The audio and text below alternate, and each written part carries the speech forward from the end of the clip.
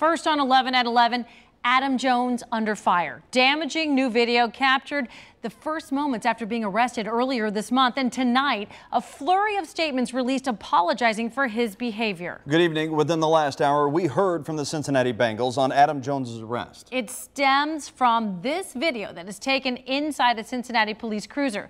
The majority of that video can't be played due to the vulgarities. However, in this portion, Jones is asking about his arrest. So what's my charge right now?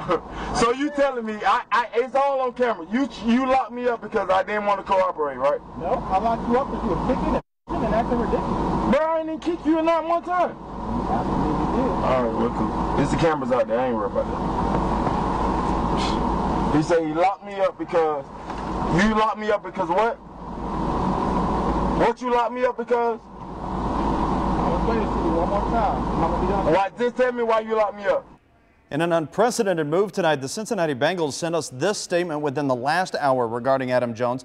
It says, "We are extremely disappointed with Adam's behavior. The behavior in the video is not what we expect from our players. The club is aware that Adam has put forth his own apology. However, we also offer an apology to the public and to our loyal fans." 9 on Your Side did attempt to talk to Adam Jones tonight, but instead, as you just heard, his attorney did send us a statement. It reads in part, Adam Jones is deeply embarrassed and remorseful for his conduct and language after being arrested in early January.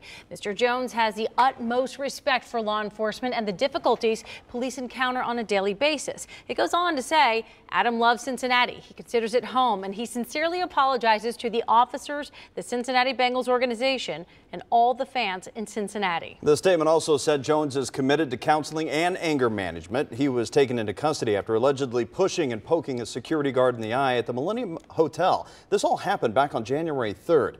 Hamilton County Prosecutor Joe Dieters has until next month to decide if he will bring additional charges against Jones. Dieters tells us he's waiting to see how the National Football League will discipline Jones.